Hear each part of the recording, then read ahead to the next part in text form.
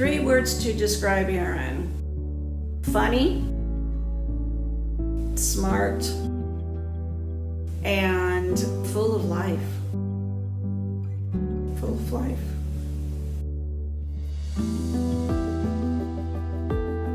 My name is Sherry Yanagisawa, and I lost my 14-year-old son Erin to suicide. He was going through a lot, and if he would have talked to us, we would not be here today.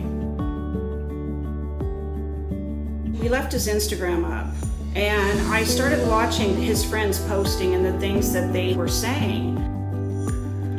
One of them was, "It hurts so bad that I want to join you because I can't live knowing that you are gone." I had to reach out because I didn't know what they were going to do.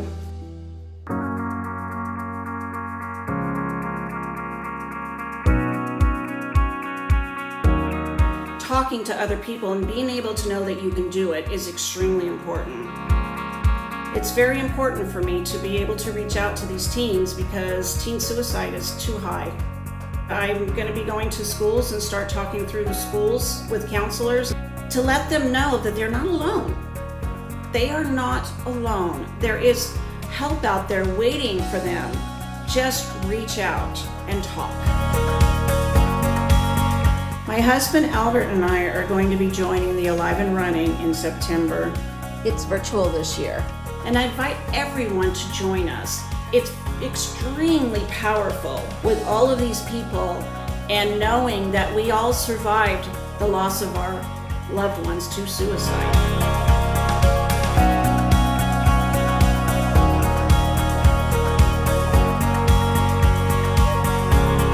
Alive is powerful. Being alive is powerful.